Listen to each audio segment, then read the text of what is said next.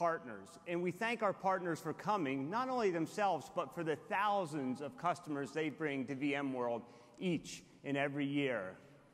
This year, we have 20 people who have been to all 12 VMworlds since we started. And they're sitting right down here in the audience, and I'd like to ask.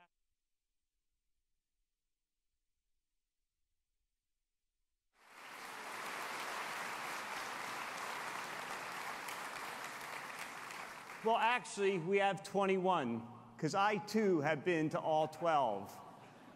And I remember, thank you. Thank you. And I remember that first event in San Diego when we had all of 1,200 people there. And we thought we were on top of the world. And if we really thought leaders, I'd say we were in the clouds. And at that event, we laid out a vision to transform the data center forever and virtualize 100% of the workloads. And I will tell you, together, there is no doubt collectively we have transformed the data center forever. And we've changed the lives of thousands, tens of thousands of IT professionals. At VMware, we're not just out to transform and change the lives of IT professionals. We also seek to change the lives of many others along the way. And we do this through what we call the VMware Foundation. And it's built on a philosophy of citizens philanthropy, where individuals are empowered to choose how and where they give back to the communities in which they work, live, and play. And we're asking you to join our community this week to give back. So let me tell you how you can do that. As many of you came down the escalators this morning, you saw this area, we call it Destination Give Back. And we're asking you to choose one of 4 causes that best represents and has meaning to you. Those 4 causes are children, education, health, and the environment. And all you need to do is take a photo of yourself or take a photo of a cause that means the most to you. Post it to Instagram.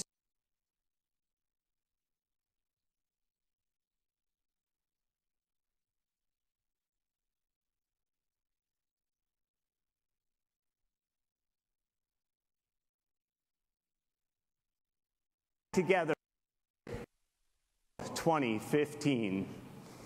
Let's start and talk about this year's theme, Ready for Any. And let me ask a simple question. Are you ready for any? Well, whether you've been with VMware for a long time or you're new to us, we've all been on a journey. And as we've gone on this journey, VMware has started to really understand the world in which you're living and the challenges you are facing. Since last VMworld, we have met with thousands of customers all around the world. And no matter who we meet, no matter where they are, no matter where we go, we see and hear very similar challenges. All of you are always asked to go faster. You're not going fast enough.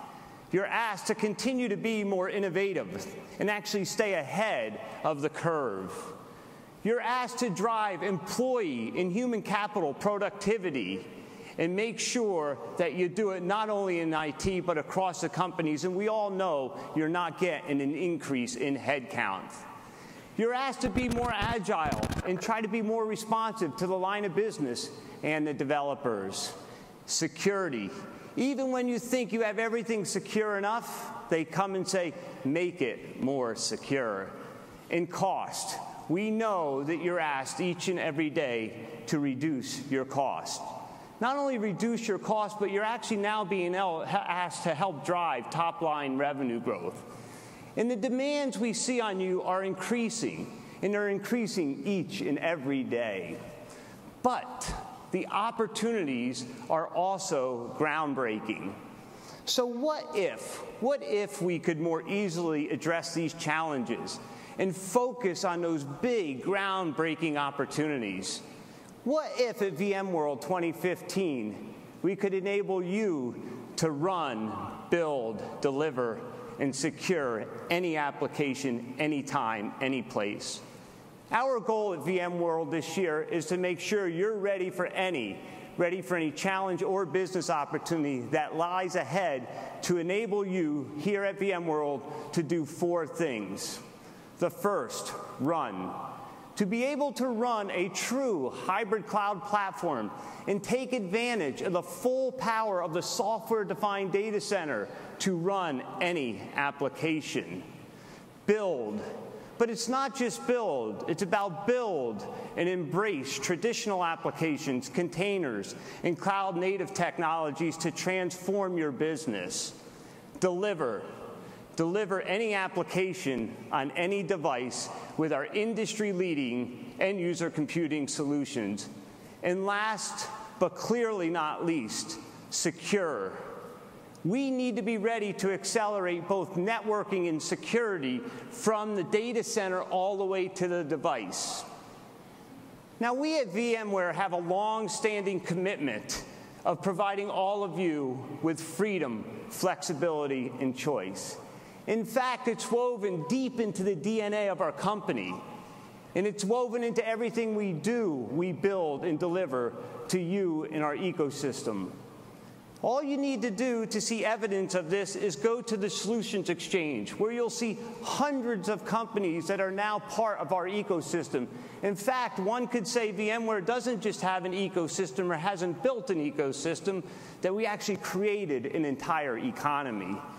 Think about VMware being a platform company in the data center that needs to give you freedom and flexibility and choice to go southbound and northbound. Southbound to interface and run on any hardware platform you desire, and go northbound to support any operating system or application. Think about any device. You all need to give your employees choice of device they want to use to get access to applications, whether it's a desktop, a virtual desktop, it's a smartphone, or a tablet. We also understand that many of you want to leverage the richness of the APIs on top of technologies like OpenStack, which is exactly why at VMworld last year we introduced the VMware Integrated OpenStack solution that runs right on top of your existing infrastructures. And now containers. And you'll hear today that VMware has a two-pronged approach to supporting containers.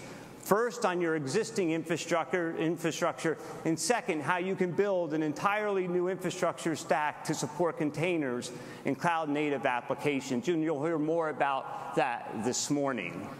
Now, in the end, we want to look at you and say, you choose the technology, you choose the architecture, you choose the platform, you choose the app, you choose the device, and we are here to work and engage with you. And we believe at VMware the best way to deliver freedom, flexibility, and choice is through a one cloud, any application, any device architecture. Now let's quickly take a look at each of these, starting with one cloud. When we talk about one cloud, we don't literally mean you have one homogeneous cloud. What we mean is we want to partner with you to give you a seamless integration between your private cloud, your public cloud or public clouds, or if you're running a managed service cloud. In the end, we believe that this seamless integration that we can bring to you will create what we call a unified hybrid cloud. And the unified hybrid cloud brings tremendous value and benefit to both IT as well as your customers. Let's look at it through your eyes as IT. You can now operate as if you're managing one logical cloud and use a single cloud management platform to automate the delivery of all of your applications, both on-premise and off-premise. For your users being your line of business or the developers, the distinction between on-premise IT and off-premise IT is now eliminated. So what this gives us the ability to do is to build, run, or develop any application, whether on-premise or off-premise, and seamlessly federate those workloads back and forth. And by doing that, it gives us the ability to showcase and leverage powerful infrastructure technology like NSX, providing a common security layer on-premise and off-premise. In the end, we do not believe there is anyone in the industry that can deliver as powerful of a unified hybrid cloud platform as VMware. Now, in IT, we often say it's not just about the infrastructure. In fact, we often say it's all about the app. Everything starts and stops with the application, which is why we need to continue to support traditional applications. In fact, it's what runs all of our businesses today. But we also know at the same time, application development and delivery models are changing and evolving and doing it faster than ever, which is why we need to support new technologies both today and tomorrow, like cloud-native applications. And VMware is here today to enable you to run a unified platform supporting traditional applications, cloud-native applications, containers, and open-source technologies. Now, we all know that an app is meaningless without a device to get access to it anytime, anywhere. Today, we know our users have higher expectations than ever. They want to move from device to device. And as they move from device to device, they want to be able to get access to their content and applications in the exact same way. While we at IT need to make sure everything is secure, all the way from the data center to the application. VMware's business mobility solutions enable the consumption of both applications and content on any device, all while allowing you to continue to manage it effectively and securely. When we bring this all together, we start to see the formation of what we believe is the architecture for IT, and we're sharing that vision with you here at VMworld 2015. And it starts with that notion of one cloud, a unified hybrid cloud platform that spans on-premise and off-premise and managed clouds. And we believe the only way to effectively and scalably run a hybrid cloud is through a software-defined data center architecture. This software-defined data center architecture can be built on and run one of three ways. First, you can decide to build it on your own. Or you can leverage converged infrastructure like VCE's vBlock or VXBlock architectures. Or you can run it on top of a hyper-converged infrastructure. And you can manage all of the software-defined data center assets and hardware simultaneously with something Raghu will speak about next called EVO, SDDC Manager.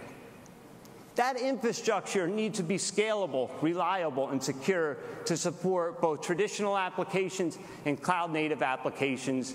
And those applications are only as good as the users who get access to them, leveraging any device in a very, very secure way. So let me give you a few examples of how VMware is partnering with our different customers to take advantage of this one cloud, any application, any device architecture. Starting with an automobile manufacturer who can actually monitor and tune their customers' cars remotely in real time. Or the deep partnerships we're forming with service providers and telco companies who can now bring new technologies like voice over LTE and 4G and other new services to market extremely fast, leveraging VMware's powerful network function virtualization solutions. Or an education system where we're securely allowing teachers, students, and parents all to get access to curriculum and content in a very secure way. And we're allowing that to expand outside of their local districts and local school systems and engage on a global basis in a very seamless way securely to share projects that they can build upon throughout the world. We are helping kids shape the future today. But one of my favorite, a pharmaceutical company, 120 years old. Of course they have a big legacy data center, but they couldn't move fast enough to the new world. So they decided to build a software-defined data center and stand up an entire new stack. And the very first application they put on it was nothing other than SAP, a mission-critical application. And after that, they're now migrating over 450 applications a month. In less than 1 year, this pharmaceutical company completely transformed how they run, build, and deliver and secure their applications and their infrastructure. Now, to bring this to life this morning, I'm going to introduce a customer and partner on stage.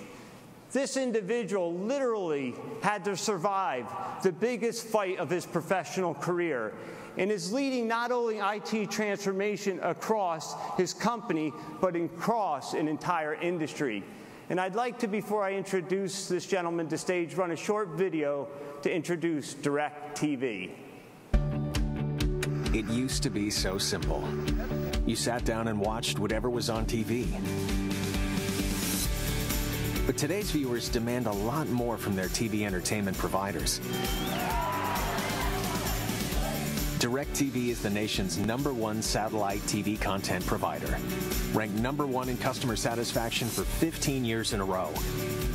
And in a complicated world of content delivery, making their unprecedented standard of service and reliability seem, well, simple. But of course, it isn't. Please join me in welcoming to stage Executive Vice President and CIO of DIRECTV, Mike Benson. Mike.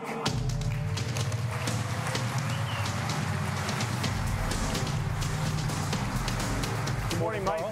How are you? Thanks for joining me. Thank you. Thanks for joining a few of your friends here. Oh, well, just a few. Just a few. And all of them are DIRECTV customers. Great. I like that idea. So, Mike, what are some of the business challenges and opportunities and customer demands you're facing today, and how are you trying to solve them? So in a paid TV environment, we're a very mature marketplace. Challenges with competitors going after market share, it's very challenging for us. And then you have new entries coming into the marketplace like Netflix and Hulu. They're over-the-top type capabilities that adds additional pressure to the marketplace. And then we have this other phenomenon that happens about 3 to 5 times a year where demand of our IT services just bursts. Mm-hmm. And those events that take place are very challenging not only to our IT organization but to the whole organization as a whole. And now we have the acquisition or the merger with AT&T, and that adds additional pressure on the fact that we now are selling more and more of our capabilities in all the retail stores out there within AT&T. We're also having to deal with every device, mobile apps, whether that's a tablet or a phone, and providing streaming content out there. That's great. So, Mike, I just had the opportunity to share with our audience VMware's vision for one cloud, any app, any device. How does this map to the vision and priorities and strategy you're laying out within DIRECTV? Well, Carl, it's pretty consistent with our long-term strategy as well and demands that we've talked about just a minute ago. And we've been partnering with VMware now since 2008, which has been really fabulous for us. Thank you. And you know, we've been using a hybrid cloud philosophy and approach, at least for the 5 or 6 years that we've been on this journey. Some of that cloud capability is on-prem. Some of that cloud is out on the not in our environment, but out in the public. And then we do some other capabilities of a hybrid type of capability, and that's done real well for us. And what we're trying to do is just put more and more of our customers' content and capabilities closer to our customers out there on the perimeter as we go. And so this whole unified cloud is our strategy. That's great. So, Mike, just a minute ago, you talked about this sudden burst in capacity that happens 3 to 5 times a year. And I must admit, I was one of those people who spent $99 on the fight of the century between Mayweather and Pacquiao. And my experience was flawless. How were you able to manage and deliver such a great experience for your clients? So I'll say one thing. It was, you know, we were very successful, but I don't think most people would think that the fight was that great of a fight. But anyways, in early April... But it was worth donating to DIRECTV. We like that. Like that real well. But in early April, you know, I challenged my team to go look at preparing volumes, double the volumes that we thought they were going to be. And you did this in April? Early April. Fight's May? Yes, May 2nd. 1 month. And so they went and took that information with huge pressures on us trying to deliver. They put together a strategy and came back and said they could do it. Now, we had a lot of people that night and during that day monitoring this and making sure we could pull this off, and we were very successful in doing that. But what we did is we leveraged the VMware virtualization technologies and the NSX to help us do that. And primarily was the whole idea of the network side of this, which was more challenging to us in the past. Yeah. So it was very good, though, very successful. So, Mike, let's double click. How did you end up selecting NSX as a key enabler for this mega fight? So we've been on this journey for virtualizing our data centers and putting things out in the cloud for some time. And so we started out virtualizing servers, then we went to storage, and then then the next challenge for us was, how do you do that, eliminate that bottleneck that you had from a network perspective? And so we use NSX to allow us to move from a manual rigid delivery to a more software-friendly delivery, and we could put things out there. And then on top of that, it added better security as well in that space. So next week is another big season, and I guess you'll see a big spike as the NFL season kicks off. How are you leveraging your findings and learnings from the mega fight to address the NFL season starting next week? So Carl, we've been providing the NFL for 21 years. So we have exclusive rights with the NFL. We've had it for 21 years. It's been very profitable for us, and it makes our customers sticky with us, which we love. But the demands are even greater every year. Every year we have challenges the first couple weeks trying to make sure we get everything working correctly. And we go through a lot of rehearsals well in advance of this. In fact, the teams are working on them for the past month and solving that. But those demands are very challenging. And so now we even have more challenges in the fact that we with the AT&T merger and now providing more services and capabilities out there. So what we did is we took the lessons we learned from the fight and we applied them to the NFL season this year. So this is probably our first year we're going to see this new capability that we've had in the past, which should help us tremendously.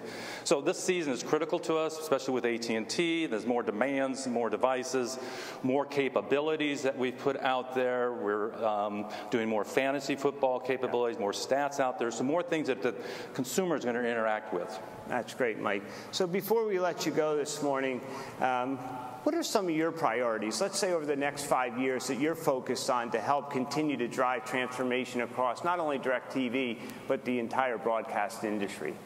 So the three things that we are focused on is cloud, mobility/digital, and big data. You know, our biggest challenge is to support the vision of mobilizing every aspect of our business, devices anywhere, anytime, any place. And AT&T is really on the forefront of that.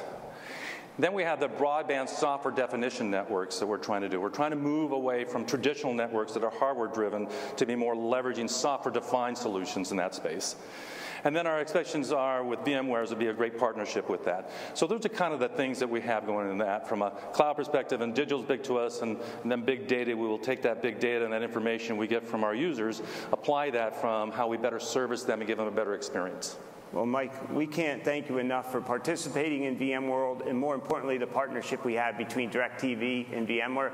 Thank you for your time, and we hope you get to enjoy the rest of the show. Carl, thank you very much. Thank you, Mike. Mike Benson.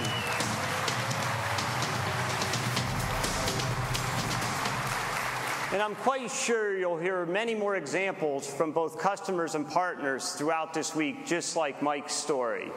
Now let me give you a sneak preview of what you'll hear in the keynotes this morning and then again tomorrow morning. The next section will talk about Run and how we can enable you to truly run a unified hybrid cloud platform. And as I said earlier, take advantage of the full power of the software-defined data center to run any application that you so desire. We'll follow that up and we'll have a drill down into how you can build and embrace traditional applications, containers, and cloud-native technologies to support and transform your business going forward. Tomorrow morning, we'll have an exciting presentation from Sanjay Poonen and Noah Wassemer, who will talk about VMware's vision of allowing all of you to look at your customers and say, you can run any application on any device, and you in IT can make sure it's secure by leveraging VMware's end-user computing innovations that we continue to bring to market. And then we're going to wrap up the first part of the general session tomorrow morning talking about security and networking and how we collectively can come together and secure the data center in ways that have never been imagined in the past. Not only the data center, but all the way to the device. And then our closing keynote tomorrow morning is going to be from Pat Gelsinger, VMware's Chief Executive Officer. And he will give you his perspective on the 5 imperatives for digital business, and he'll ask each of us the following question. What do we, as business leaders and IT leaders, need to be prepared for in order to stay ahead over the next 5 years?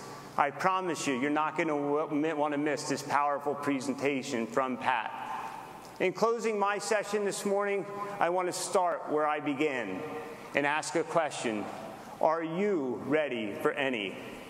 I would say that individually, we're probably not. But together, we are absolutely ready for any. Enjoy VMworld 2015 and enjoy the rest of the morning. Thank you.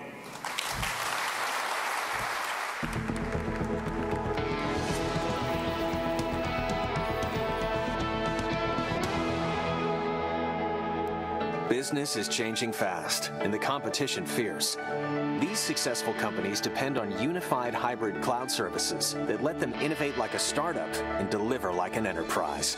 Heartland provides an ever-increasing amount of products and services, but our core is credit card processing, where we process millions of transactions a day. Every single one of the transactions that we process runs on VMware. One of the things I really like about VMware is their cloud management suite and how you can manage a public and a private cloud in the same pane of glass. It really improves our flexibility, improves our agility, and really speeds up the delivery of our services to our customers. CenturyLink offers a broad portfolio of managed services and infrastructure services. Working with VMware, what we can do is we can extend those services to meet our clients' needs where they are today and where they want to go in the future. IHG's data center model really hinges on being able to use a hybrid model that really gives us the flexibility to use our own bare metal, but within the data center to encompass both private cloud and public cloud. VMware offers VIF the chance to make its vision possible, and that is global education for all. We have to have the ability to reach 4 million teachers across the U.S. and beyond, and then connect them with teachers all around the world. vCloud gives us an unbelievable opportunity to scale globally, to add security features to ensure a great user interactivity, and to ensure that we have the capacity to grow even larger. Moscone Center would not be able to deliver what the business is asking of IT without the tools that we get from VMware today. Because now we have the automation tools that come with the vCloud suite, we now have an 85% reduction in infrastructure utilization, in time to deploy. It's just been a tremendous savings in every dimension. Ladies and gentlemen, please welcome VMware's Executive Vice President and General Manager, Cloud Services, Bill Fathers.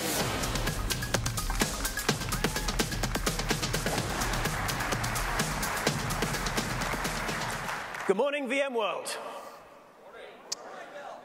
Thank you. Last year, you'll remember we talked about the amazing pace and accelerating pace of public cloud adoption. Right now, over 90% of you now have workloads deployed in the public cloud. You'll also remember we said to get those benefits faster, with less risk, and to get more flexibility, you should embrace a hybrid strategy. You just heard Carl talk about VMware's unified hybrid cloud strategy. Now, you might be thinking, what exactly do you mean by hybrid? Is this just as basic as connecting a SaaS application into an existing environment? No. It's a much more long-range mission. It reflects a more fundamental shift in the application deployment patterns that we're seeing as you start to embrace the public cloud. Put practically, hybrid cloud, using a combination of private cloud, public cloud, based on our software-defined data center technology, represents a way to solve some of the toughest challenges today that you're facing. Now, the good news is that thousands of you are already embracing this hybrid strategy and getting great results from doing so.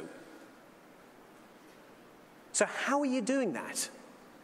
Well, what I'd like to do is take advantage of the fact that I have a fantastic job. Every week, I get to see hundreds of examples of how clients are really starting to embrace the cloud. And there's three dominant use cases that we see. Disaster recovery, using the cloud to protect your crown jewels, your mission-critical applications, Application scaling, you just heard a fantastic example from one of our strategic clients, looking to get more performance or availability from your application, and mobile applications, where you're looking to expose your core business processes to your customers. Now, disaster recovery, frankly, is a use case that you have nailed. You've absolutely cracked it. And you'll see VMware continue to evolve our portfolio of offerings that we offer directly and through our vCloud Air network of partners. And you'll see us also start to do things like make Site Recovery Manager available as a cloud-based offering. You've absolutely nailed it, so I don't need to spend much time there. But these next two use cases are where we're seeing this emerging trend of how you're deploying applications differently. So let me dive straight in and talk about application scaling. Latency kills revenues. It doesn't matter what business you're in. You could be getting ready for a pay-per-view fight. You could be driving an e-commerce application. You could be looking to do a trouble ticketing system or a hotel reservation system. Milliseconds matter. And as many of you have tried to scale out your existing application that you've built on vSphere into a third-party public cloud, you discovered it's both complex and very expensive. Now, why is that? Well, it's because there's a huge bottleneck. And the bottleneck is networking, which makes sense as you try and scale an existing application into a third-party cloud that's an entirely different network environment. Now, this is one of the hardest problems that we have solved. So the VMware Unified Hybrid Cloud Platform allows you to extend your entire network architecture into the cloud. So what, you may say? Well, the so what is twofold. Firstly, your application that you're trying to scale out to hit the need for peak capacity can now look at the combined pool of infrastructure resource in your private and public clouds as a single pool of resource. You can also do some really cool things, and we're actually going to show you this in a few minutes. You can also, it gives you a great deal of flexibility to see how you move the application, and you can also have security policies that follow the application wherever it resides. So that means you can maintain things like compliance. And again, only VMware has delivered this. Next, I want to talk about mobile applications. These are the kind of applications that are fueling the digital business. For most of these, you're exposing your systems of engagement, to use some jargon. And some of the mobile applications being deployed are amazingly disruptive. You're seeing entire industries being disrupted by these kind of mobile applications. You're in San Francisco.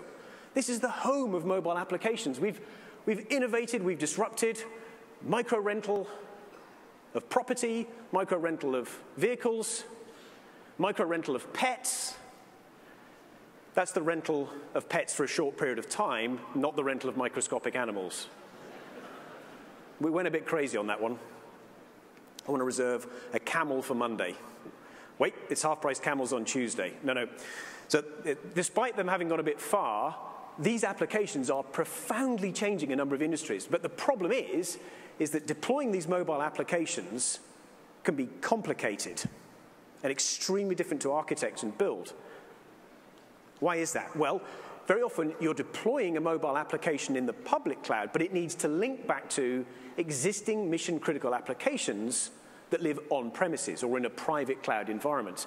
And this requires you to seriously think about the ways in which you're doing things like your network architecture and your data residency, because of course you're trying to protect some of the sensitive data and maintain all of your compliance standards while you expose them through to a mobile application in the public cloud. So this is another of the really hard problems that the VMware Unified Hybrid Cloud Platform has solved.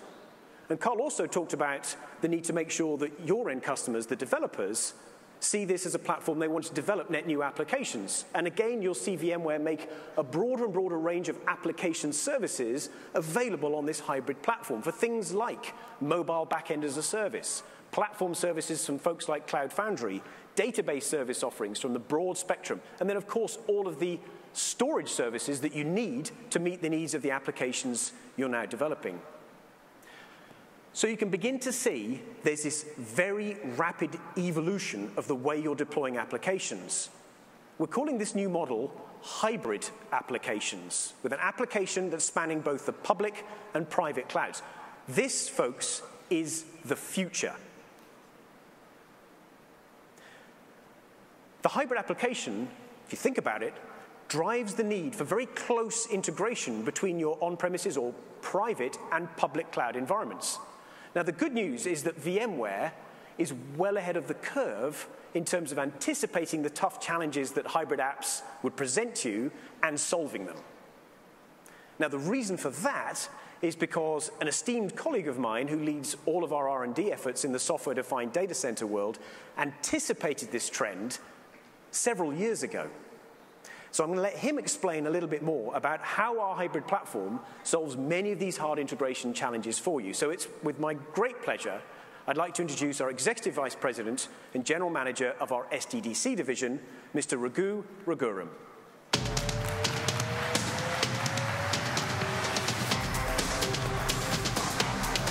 Thank you, Bill. Good morning, and welcome to VMworld 2015. Now, I get to work with a fantastic engineering team at VMware. They are inspired every day by the challenge of delivering the best infrastructure for all your applications.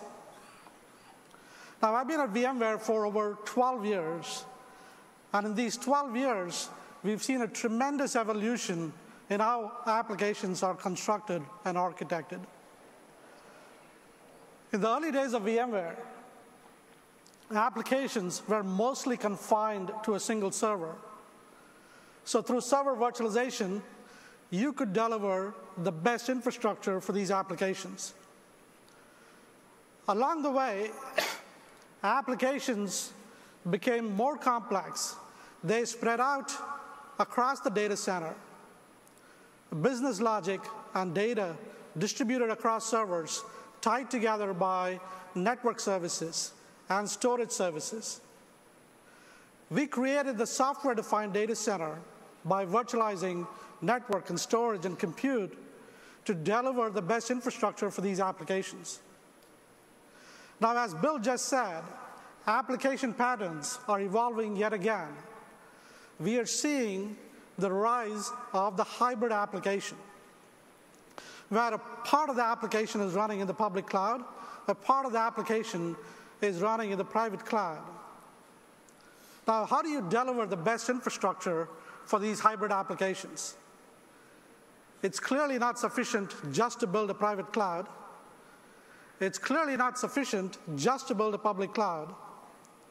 You need both, but you need more. You need a layer of common networking and a networking and a management backplane that makes one a seamless extension of the other. If you do that, you've got yourself a unified hybrid cloud platform. The best infrastructure for an hybrid application is a unified hybrid cloud. Now, to help you build a unified hybrid cloud, we are investing in 3 major areas. The first one is to simplify the private cloud. Now, we can all agree that building a private cloud and operating it on top of traditional infrastructure is very complex and hard. With the software-defined data center, we are able to dramatically simplify this by turning infrastructure into software. So now you can offer a private cloud to your customers that has the agility and the economics and the ease of consumption comparable to the public cloud. The second area of investment is extend. Now think about the hybrid application we just talked about a minute ago. So you've got some application components running on servers in the middle of your corporate data center. You got some application components running in the middle of your service provider data center, a cloud, and you got to connect all of these together into a single logical network and maintain that network even as these applications move around in their respective data centers. And you got to do this for hundreds of hybrid applications. This is a complex networking problem. But that's not all.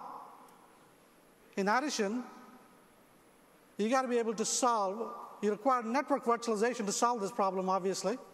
But in addition, you need a hybrid networking layer that can simplify the task of routing accelerating, encrypting, and transporting the packets back and forth. And then on top of that, you need a set of management tools that allow you to manage these applications wherever they are located, so that how you deploy your applications now becomes a matter of business choice, not driven by architectural constraint. The third area of investment is reach. Building out a public cloud service with a rich set of application services, both from VMware and from our partners, so that your end users can build applications that can literally reach millions of end users and devices across the globe. Now, as you might have seen from the press releases today, we are making exciting progress across all of these areas. To bring us up to date on some of these latest things we have building, let me bring up one of our senior engineering leaders, Yanbing Li.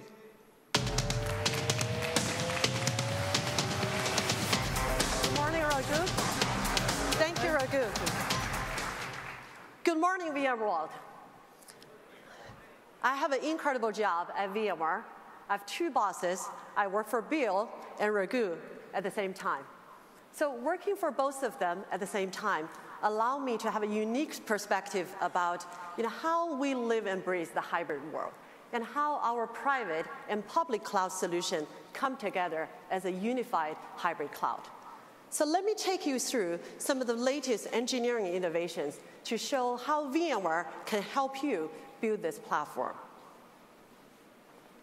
Raghu already spoke about these challenges and the actions that we are taking around simplification, how we can use software-defined data center to help you simplify the process of building your private cloud, how we can extend from your private cloud seamlessly and securely into the public cloud, and how we empower your developers to build applications that can scale to millions of users and devices.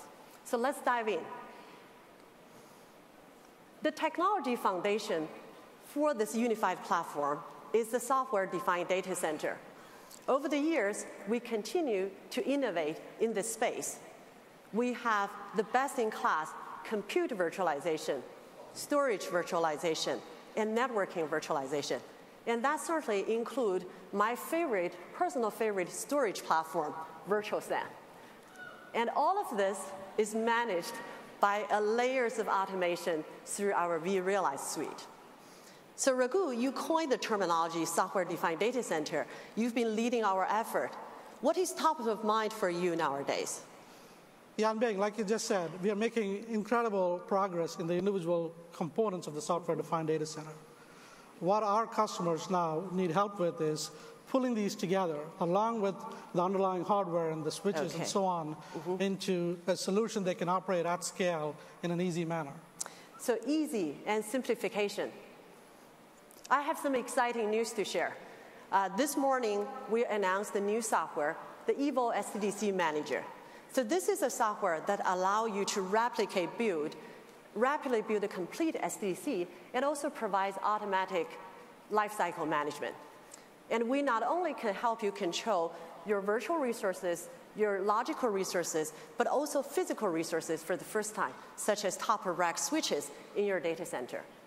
And the Evo SDDC Manager, along with the rest of the SDDC components, form the Evo SDDC.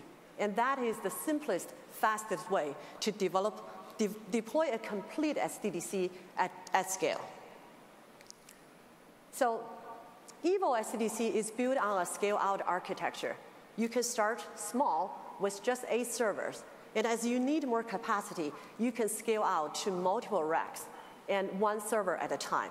All the physical racks are tied together by a resilient, scalable physical network. And a key benefit of Evo SDDC is it makes the installation and the configuration of software-defined data center extremely easy.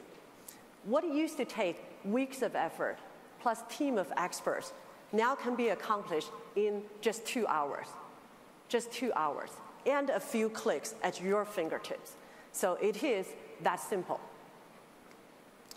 So let's look at the scale Let's look at the scale number. Each rack can scale up to 1,000 VMs for IaaS, or 2,000 for VDI, and more than 2 million IOPS. That is an impressive set of data by itself, but you can scale out more by just adding more racks. All of the resources are put together to form this virtual rack. And you may be asking, how can I best make use of this virtual rack of compute, memory, and storage resources? We've introduced a new concept called workload domain. So this is essentially private cloud instances that you can optimize towards the need of your workload, whether it's infrastructure as a service, VDI, or even big data.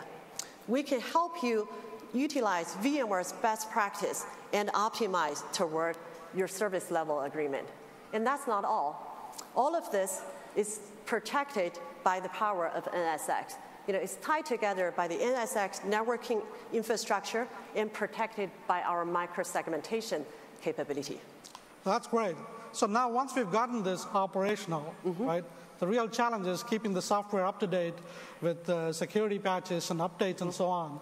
So that is a significant problem for our customers. Absolutely. That is a key challenge. And this is where EVO SDDC Manager brings the automatic lifecycle management in place. So take a look at patching, for example. We can help you automatically patch not only the full SDDC stack, but even the firmware and the switching that is part of it. And you can selectively patch just the workload domain that you're concerned of. And with vMotion, all of this can be handled without any interruption to your business. So it is that simple. So EVO indeed, with the SDDC Manager, provides a comprehensive platform to deploy and operate the data center, right? Absolutely. So now let's go to the second of our 3 areas, extend. Yeah, so let's take a look at extend. This is really the heart of this critical puzzle. And by extension, we need to allow you to seamlessly extend from private to public cloud and make the public cloud a true extension of your environment. And we're going to look at this particular challenge from 4 different angles. Often customers have to re-architect their applications just to adopt public cloud. And how we can help you synchronize your VM templates and applications automatically between private and public cloud. How we can help you extend your network securely from on-prem to the public cloud, and how we allow you to move your workload with minimum or even no downtime, and how you manage everything through a single pane of glass. So we're going to dive in with a demo on synchronization.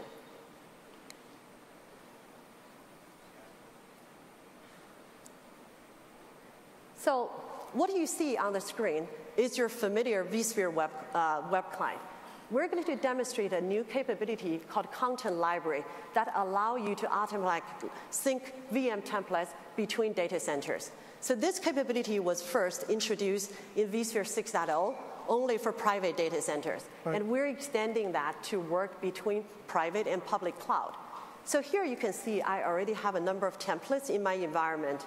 My developers just refreshed our e-commerce app, and I want to push that out to my vCloud public cloud. So all I need to do, let me import this new template. And then you can see this new template is now part of my content library. And to push it out to vCloud, let me switch over to the vCloud portal.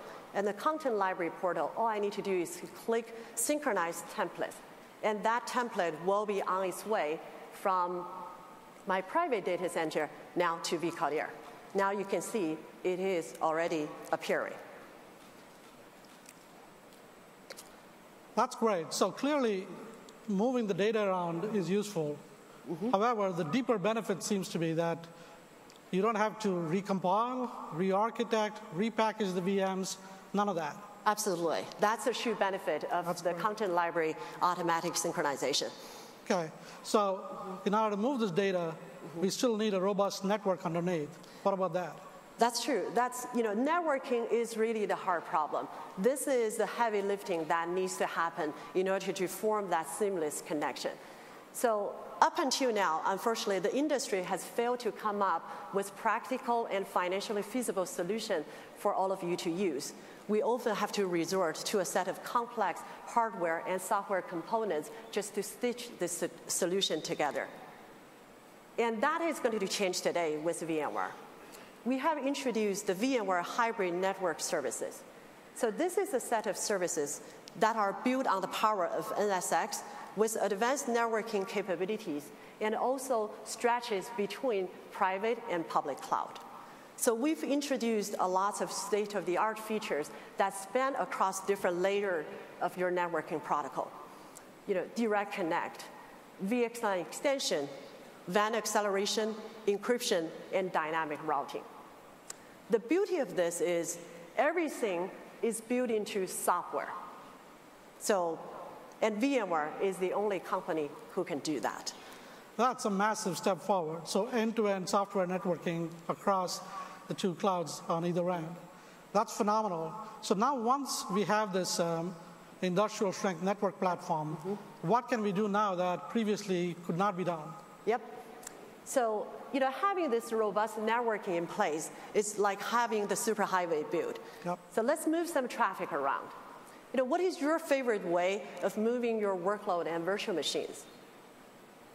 My personal favorite is vMotion. I was so curious about how vMotion worked, I applied for a job at VMware 8 years ago just for that. So let me take you through a demo of how you can use vMotion to move the workload without any downtime. So let's start the demo. Here you're looking at the familiar vSphere web client again. I have some core services that are already running in my environment, including some of the LDAP services. And customers like MIT and many of you have critical services that you can't really interrupt to move them around. And for example, this particular LDAP 4 VM has been running for over 1,000 days. That's 3 years, almost 3 years. So of course, we can't afford to shut it down to move it to public cloud. So what I'm going to do is to go back to my familiar user interface, and I select Migrate to vCloud Air. And I'm going to go through this familiar wizard. I choose vMotion-based migration, and I select my destination and a few familiar steps. And this particular virtual machine will be on its way from my private Santa Clara data center all the way to vCloud Air's Virginia data center. So let me get this straight. So it's the same vMotion that we're all familiar with for years, except now, with this, you're now able to accelerate, compress, and move the VMs live from one location and one administrative domain to another location in the cloud provider's domain. Is that what just happened? Yes, that's what just happened, Raghu. Now, what about the reverse? What if you want to move that back? What about the reverse? Having worked for Raghu for all these years, I know he changed his mind quickly. So this VM, takes I can change my mind about your bonus too, Well, so this VMs probably take anywhere between 15 minutes to 2 hours to travel cross country. So should we wait until it finishes? Probably not. So unlike the Hotel California style providers that you have out there, VMware does allow you to move your workload back and forth very easily. So let's pick a different VM just to demonstrate this capability. So I'm going to go back to my familiar user interface again. I'm going to pick a different VM this time. That is my LDAP 5 server that's already in my Virginia data center. And I make a connection to my on-premise ESXi. I make the connection to my data store. And this VM will be on its way from Virginia public cloud all the way to my private Santa Clara data center. So, ladies and gentlemen, you've just witnessed history. What we have shown here, thank you. What we have shown here is the cross-cloud vMotion capability. And you are the first live audience to see this in this forum. And this is in tech preview today. And even though this looks very much like a similar experience as vMotion, you may be wondering, what is the secret sauce that makes it cross-cloud? So the secret sauce is the hybrid networking capability that we've talked about earlier. With all the WAN acceleration and the encryption and the robustness of our underlying network, we have been able to accomplish this feat of moving our VM cross-cloud and cross between private into public data centers. That's fantastic, Yanbing. So I can start to see how we are dissolving the distinction between the private and public, turning it all into one cloud. That's right. Now, what about the management tools? Last year, we showed vRealize right up on the stage. It can deploy applications across private and public clouds. So what's new in management? Yeah, so vRealize Suite, as many of you are already familiar with, is the unified management platform that can help you manage your private and public cloud together. So last year, Raghu, you already spoke about the power of this platform. Our engineering team continue to innovate. And so let me give an example of a new capability we have. So this is called the Converged Infrastructure and Application Blueprint. For those of you who's familiar with Blueprint, you know that is a workflow automation that allows you to automatically provision applications into your cloud. And we've extended this capability to cover both private and public cloud. Obviously, you need to have visibility not just into your private environment, but networking, database, infrastructure, application, and everything in between. So that is the power of the converged blueprint. And we've also further integrated vRealize operations and log insight into vRealize automation. So when you make your application provisioning decision, you can have the best information and best intelligence to help you make the best decision. That's great. So now we've simplified, extended, managed. We've got a unified hybrid cloud platform. Now we're ready to run applications on this. Absolutely. So let's bring back Bill. Thank you, Raghu. Brilliant. Hi, Bill. Hey, Yanbing. It's your slightly more decisive boss. Oops. Right, great. So we've built the hybrid platform. Now our developers would like to create a mobile application, one of the use cases I talked about earlier. Could we perhaps see if we could do that? Yes, let's take a look at that. I've been waiting for this moment for Bill to come up, not because he's a more decisive boss, but because talking about infrastructure is really, really a lot of hard work. So let's talk about applications and developers and mobile and all that good stuff. So what I'm going to take you through is a mobile application, My VMware. So this is VMware's very own customer experience application, and it's built on the power of vCloud Air with the help of mobile backend as a service. So this application doesn't allow you to order a camel, but I'm sure if Camel improves customer experience, we can consider incorporating that. So this application is built with the help of mobile backend as a service. So the beauty of mobile backend as a service is help you boost the developer productivity, offers a consistent set of microservices that really make your development process very easy. So let's dive in and see this in real action. We will start with a demo. So what you see on the screen is the console of a mobile backend as a service provided by one of our partners, Convey. So using this service, we can help you do a lot of the hard things. For example, identity management. So you can choose your own existing LDAP services, or you can integrate with VMware's identity management that's going to be introduced by Sanjay tomorrow, or even the social media authentication. It also allows you to automatically connect to different types of data sources. You may already have a lot of data and applications that's already running in your enterprise environment, in your private data center. So we allow you to automatically link to that. For example, I'm choosing my purchase requisition data source to link to that. And all of this can be done without writing a single line of code. That's it? Yeah. I'm wondering if developers can still be called developers without writing code. So after the development and the testing, when it's ready to push for the production, Again, you go through a very simple user interface.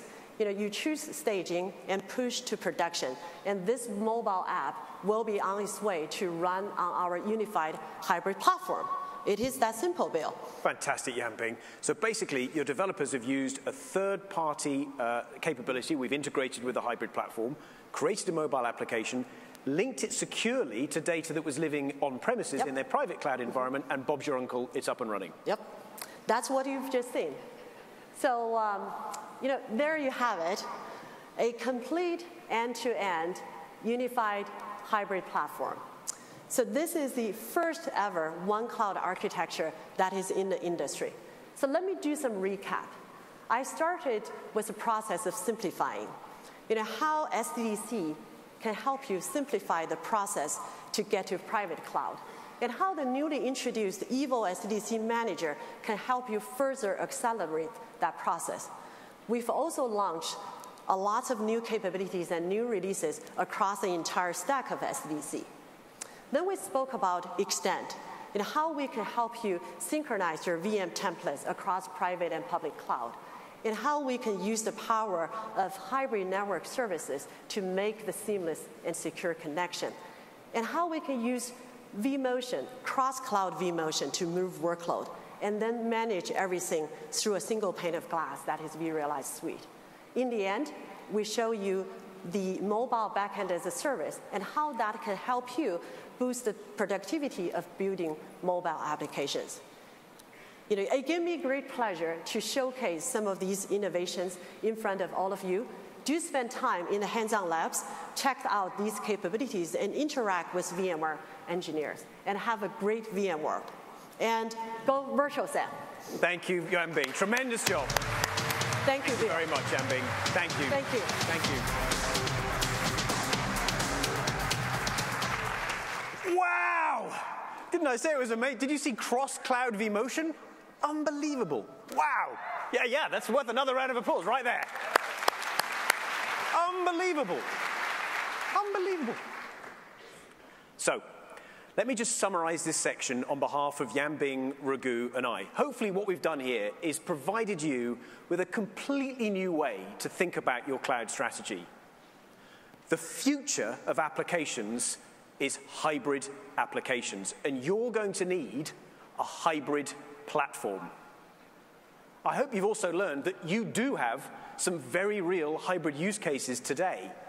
You've already got a number of the building blocks in place, so I'd encourage you to use your time at VMworld this year to go and discover a lot more about the capabilities that VMware offers, the entire ecosystem of partners that are also now building capabilities to augment the platform, and discover more about some of the amazing business challenges that customers are already solving with this platform. Talking of really tough business challenges, we all know that getting your mission-critical applications like SAP to run really effectively in the cloud is a tough challenge. Well, a company that recently joined the EMC Federation of Companies has absolutely solved that problem. And it gives me great pleasure to introduce the CEO of Virtustream, who's going to share that vision, Mr. Rodney Rogers.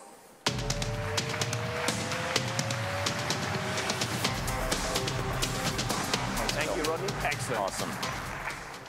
Awesome. It's an awesome feeling to be here today as the CEO of EMC's newest federation company.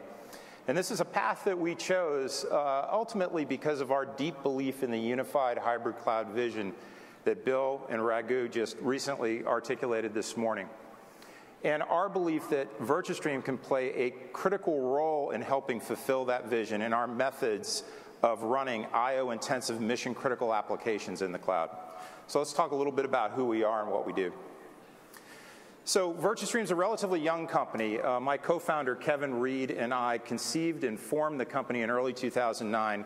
Shortly thereafter, we brought into our founders fold two early VMware VCDX architects, numbers 17 and 18, Sean Jennings and Matt Thurr, respectively. And then shortly after that, we brought in a critical infrastructure architect to help us think through and conceive the software that would ultimately run this platform and be at the core of our invention. Our initial motivation was to solve a problem that we didn't see many people attempting to solve, and that was applying modern multi-tenant cloud architectures to running these IO-intensive mission-critical applications in the cloud. These are the spinal fluid types of apps that run the core order through cache functions of enterprise today. And these applications are tough. They will place a highly burdensome, they will be burdensome into the underlying infrastructure as it relates to the memory requirements to run those apps. You generally cannot take advantage of embedded infrastructure triggers, infrastructure-aware triggers in those apps. And ultimately, resiliency is not addressed at the application level. So we had our work cut out for us. We had to essentially get around all of those things while still adhering to the principles of building a modern cloud and architecture that had all the resiliency, all the automation, all the orchestration that you'd find out in the public cloud marketplace today. So we built Extreme, our cloud management software. It resides as an abstraction above the virtual machine management layer in the infrastructure as a service stack. So our IPAs connect with vCenter. We use that cloud management platform to run our own infrastructure as a service offering in North America and Western Europe predominantly. And we also make it available to enterprises for private cloud enablement and to service providers that want to run this type of enterprise class cloud service. And I would say we've punched well above our weight as a young company. We were recently ranked as the #1 hosted private cloud provider in Forrester's recent Wave report. And we've been featured prominently in the Gartner Magic Quadrant Cloud Infrastructure as a Service report, highlighting the top 15 cloud providers. One of the few independent companies in that, at least we were. So I'm going to just scratch the surface of our technology here a little bit. I would encourage you to visit our booth today and to access our online materials to learn a little bit more.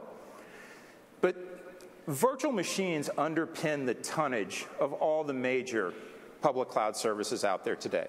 Virtual machines are sized based upon the peak application workload requirement of the apps that will run those virtual machines and the type of attribute, whether it's processing speed or memory, that the apps will require that will run on that virtual machine estate.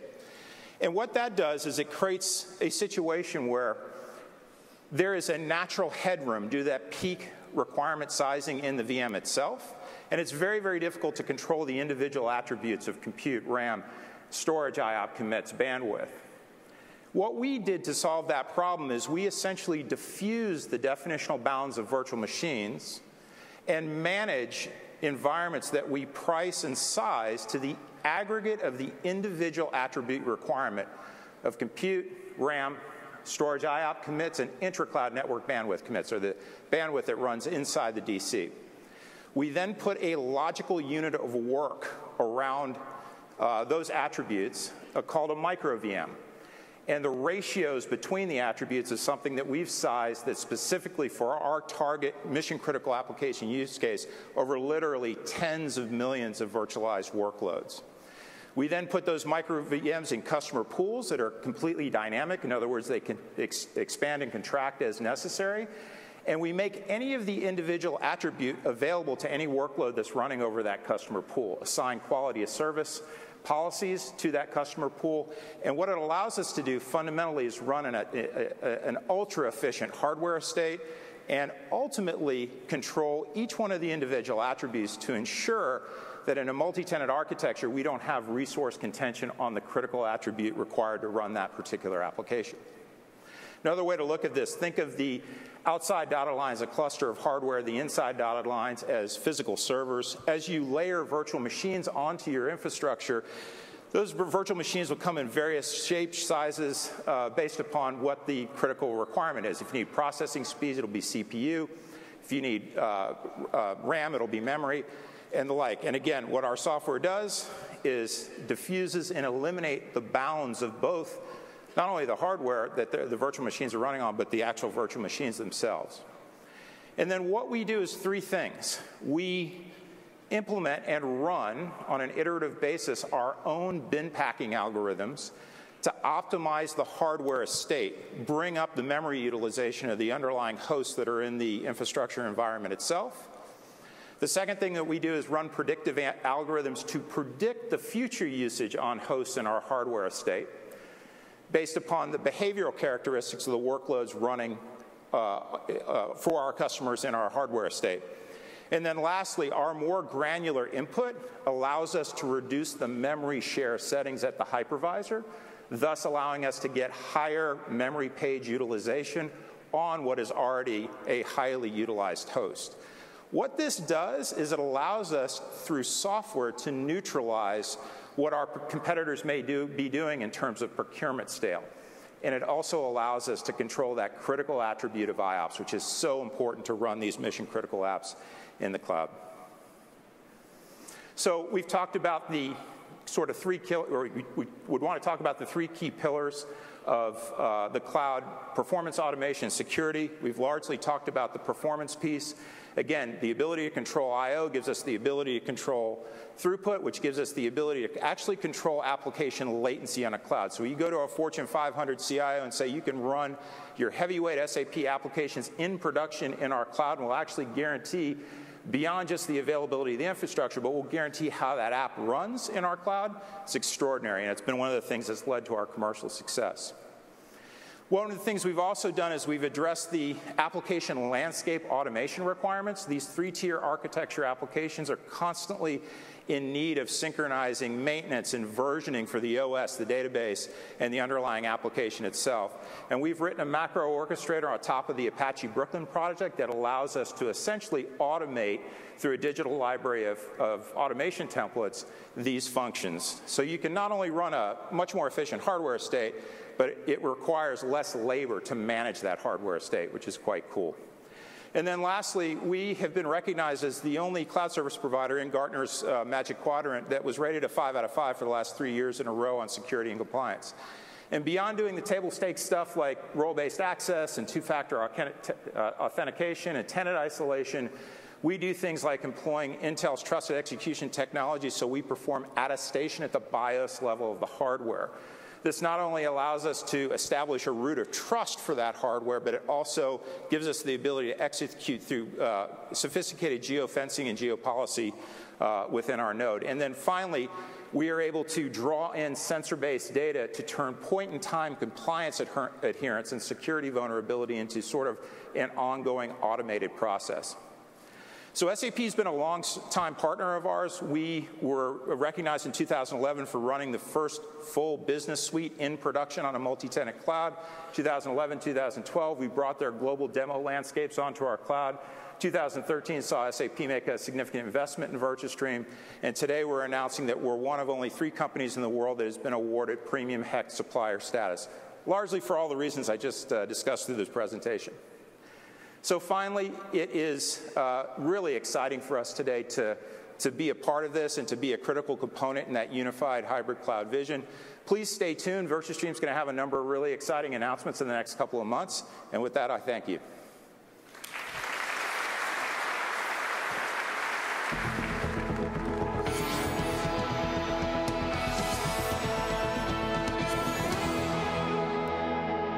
Ladies and gentlemen, please welcome VMware's Chief Technology and Chief Development Officer, Ray O'Farrell.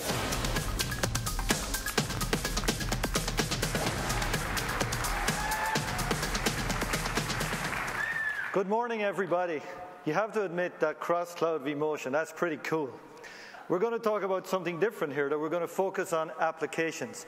When Carl came out today, he was surrounded by, I guess, a dancing swarm of applications or something like that. That's a phrase you never want to hear uttered at VMworld. But in some ways, we should have kept that dancing swarm of applications here, because we are going to talk about cloud-native applications. And what is specific about cloud-native applications? Well, broadly speaking, they are the applications which are the heart of many of the digital transformation that companies go through. These applications typically leverage cloud infrastructure, they leverage cloud frameworks, and quite often they focus very much on a distributed and highly resilient type of application. One of the things that we notice about these applications is they are often developed in-house. And they are developed in-house by developers living in a line of business outside of IT, and that line of business is very focused on a very specific business outcome. Quite often it cuts right to the core of the competitive nature of the organization itself. And because it is focused on such a competitive outcome, there is a constant demand to change those applications, update them, make sure that they react to what's going in the market. And that agility and that speed of change triggers these developers to leverage new technologies in this space, microservices and container-based technologies. Quite often when we meet with CIOs and IT experts, they will tell us that they have some unique challenges managing and leveraging the opportunity of these new type of cloud-native applications. And when you think about that, that's not particularly unexpected. As a CIO and as an IT leader, you are responsible for managing the IT and digital assets of an organization. You worry about efficiency, you worry about security, you worry about compliance. Meanwhile, you have these developers in a line of business who want to move extremely fast, and they want to demand an agility, and they want to change their software very often, and you get a conflict between these two things. So quite often you come to us and you will say, what can we do to help here? How can we allow you to bridge these two different methodologies of getting software out there? One which is very traditional based, but very compliant and secure, and one which wants to leverage these new cloud-native applications. At VMware, we have an organization, an engineering organization, within the Office of the CTO, focused specifically on driving cloud-native applications. And who better to tell us about what we're doing in this space would be Mr. Kit Colbert, who I'd like to invite on stage right now. Kit,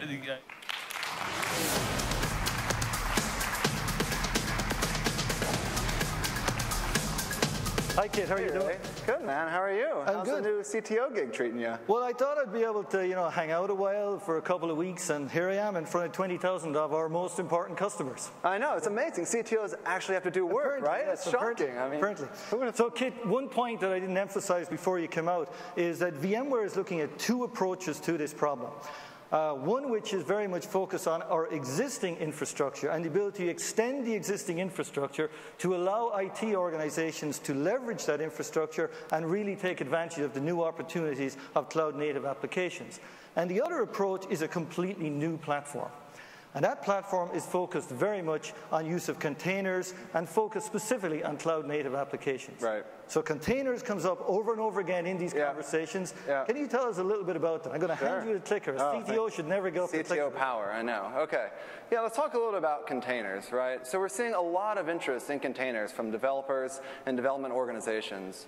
And the reason is that it makes it super easy to package up your application and move quickly through that application development lifecycle. So you talk about coding on your laptop, pushing that out to a staging environment to do testing, and then finally into production to deliver that to customers. So we see with containers a huge opportunity for our customers and for businesses in general to really drive business agility. So this new technology, however, when blended with your existing way of managing IT, is likely to introduce some interesting management challenges. Yes. Can you show us a demo here which outlines some of those challenges? And then let's take a look at some of the opportunities we have to address them. Definitely. Yeah, so there are some challenges here. Let's take a look at the demo. So what we're looking at here is a developer on their laptop, on the command line, leveraging Docker to provision an application that they've built out. Now, as you can see, the power of containers here is really great because in just one command, they can provision this multi-component application.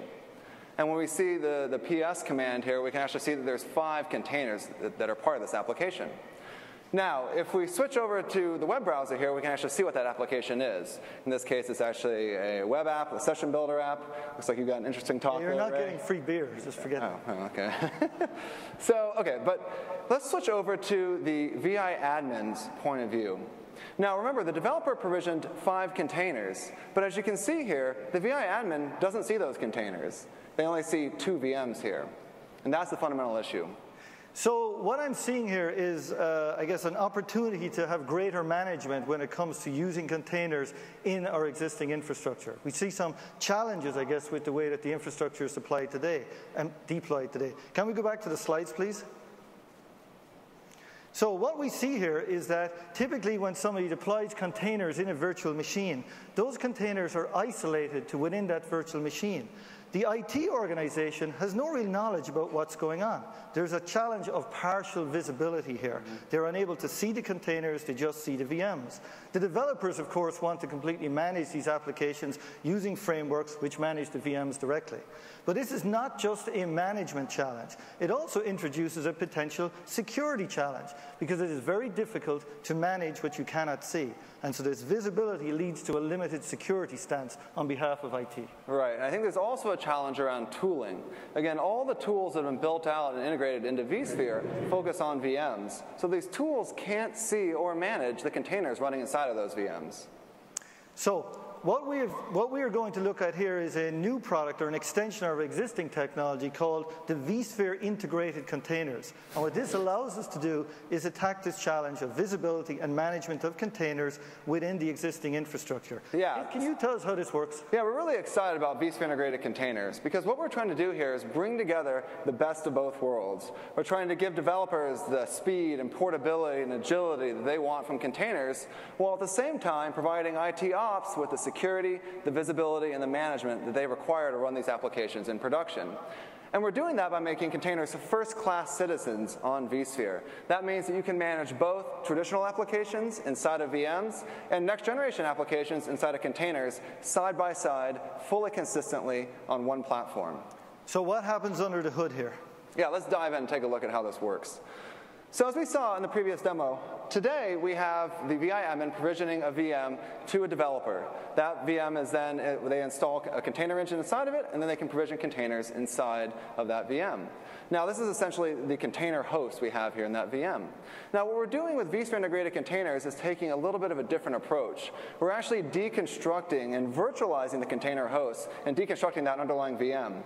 So we take out the common things like the container engine and Linux and conceptually embed those inside of vSphere.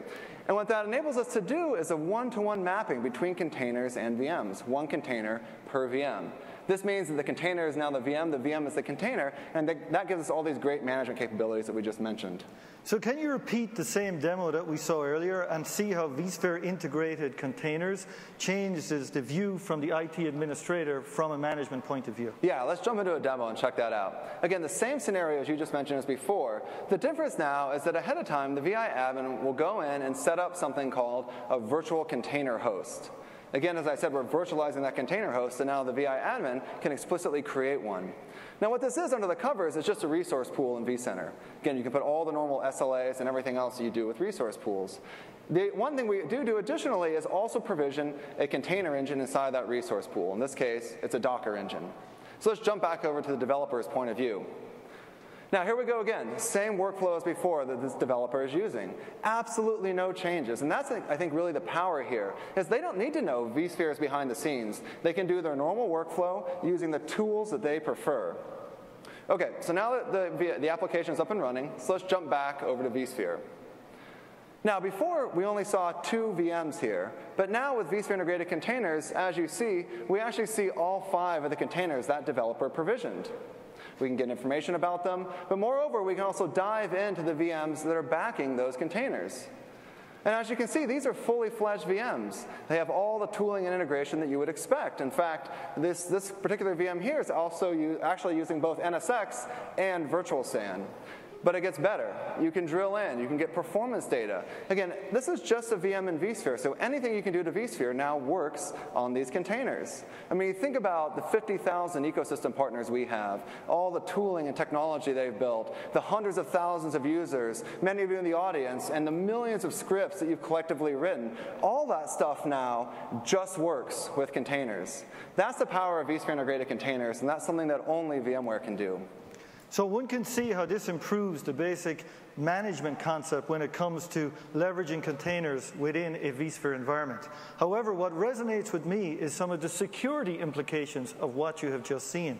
When you deploy containers today in a cloud environment, a virtualized environment, those containers typically reside within a single VM. There may be groups of them, but there's multiple containers within a single VM. If one of those containers should become compromised in some way, the other containers rely on the OS level of isolation to protect themselves. However, in this new product with vSphere integrated containers, rather than relying on the OS level of protection, they're able to rely on the robust protection associated with virtual machines that you've come to trust for many years with VMware technologies. Right, that's a really good point. But I think another question I often hear from folks is the question around efficiency. You know, they ask, hey, wait a second, is a 1 container per VM model actually efficient? The answer is absolutely yes, and it's because of a lot of the innovations that we've been driving in this space. So the first one I want to talk about is something called Photon OS. This is a lightweight, container-optimized Linux distro from VMware that we announced and released a few months back. Now, particular to vSphere integrated containers, this thing's only about 25 megabytes in size, so very, very compact and lightweight. The second piece is something called Instant Clone. We announced this last year at VMworld and called it Project Fargo then. Now, the power of Instant Clone is that you can get a new powered-on virtual machine ready to go in less than a second.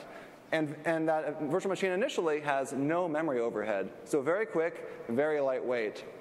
Now, when you add these two together, you get a new kind of virtualization, a lighter weight kind of virtualization. We call it just enough virtualization. You get all the security, the isolation, and the operational benefits of virtualization, while at the same time getting all of the portability, speed, and agility benefits of containers.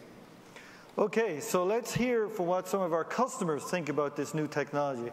We're going to run a video from Keith Collins, the CIO of SAS. I'm the CIO at SAS. We are the world's leading provider of analytics. And of course, in today's world, the competitive space around analytics is, of course, exploding. And our challenge is to make sure that we're leading that challenge, meeting it head on, accelerating to what our customers are asking us to do. We're like every other company, we're evolving. Some of our software is traditional type of 3-tier architecture design that's been prevalent. And our new architectures, of course, are what you would call cloud native. Well, we've been actively participating with the VMware team to bring the vision to life, to make sure that we can actually follow this cloud-native design all the way from our R&D to what we're doing for our hosted customers. We see the vision. We're working together with you, making the vision come to life.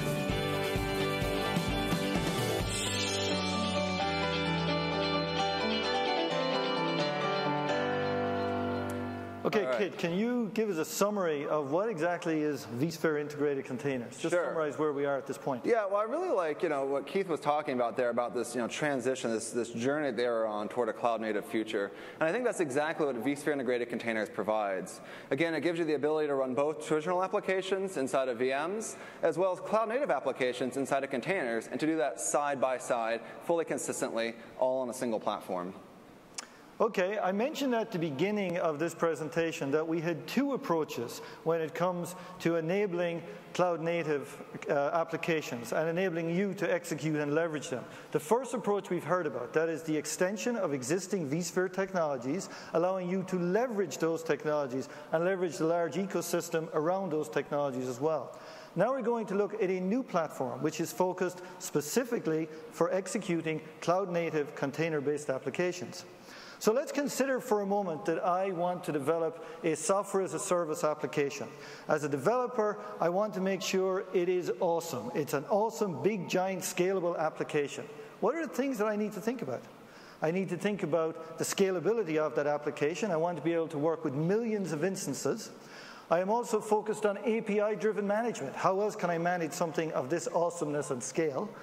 I will probably decide to use containers. I've got the luxury of doing that because I'm developing this new cloud-native application. And I also will insist that it's simple to run and deploy. And for this, there is a new platform coming from VMware, and this is called the VMware Photon platform. Yeah, we're really excited about the Photon platform. This is a new scalable infrastructure stack from VMware that is built and optimized for cloud-native applications. Now, as you point out, Ray, a lot of the folks that are driving this are really looking for an API-centric model. So this is exactly how we built it, API-first, DevOps type of design. Also, we, of course, had multi-tenant isolation and security built in top to bottom. And finally, you talk about this notion of scale. And when you start scaling up to very large levels, it's very easy for complexity to creep in. So we've been very focused on making this super simple, targeted feature set, very easy to run at high scale with good security. So as we did in the case when we discussed the vSphere integrated container platform, once again, can you dive in here and give us an idea of what's going on under the hood? Sure. So to be very clear, this is a different stack from vSphere. However, it takes some of the components from vSphere to build it out. So there's two primary components inside of Photon platform. The first of which is called Photon Machine. This is a compute host, a thing you install on your physical machines. Now this actually takes the core virtualization engine, the microvisor, if you will, from ESX. And it combines that with our Linux distro, Photon OS. Really what we see Photon Machine being is the convergence of the hypervisor and a Linux OS to a lightweight, very secure package that you install on your physical hosts. Now the second piece of this is Photon Controller. This is a distributed multi-tenant control plane. And again, think about this. You're going to have thousands or maybe tens of thousands of Photon Machine instances out there. You need a very scalable framework in order to be able to manage all that and provision to all that simultaneously, hundreds of thousands or maybe millions of containers. This is exactly what Photon Controller does. The great part about it, no single point of failure, but it does expose a single logical API endpoint. So very, very easy to use. So the Photon platform, consisting of the Photon Machine and the Photon Controller, has a very particular design point. We wanted to make sure that it sits in the stack right at the point that still allows you the flexibility to leverage the OpenStack frameworks and the the open frameworks and the data platforms that are used to using for deploying your cloud-native applications. So frameworks such as Cloud Foundry, Docker, and Mesos, all of those can still be used with the Photon platform. Right. I think it's really important that we're seeing increased usage of this within our businesses and customers, and really seeing these platforms driving forward application development.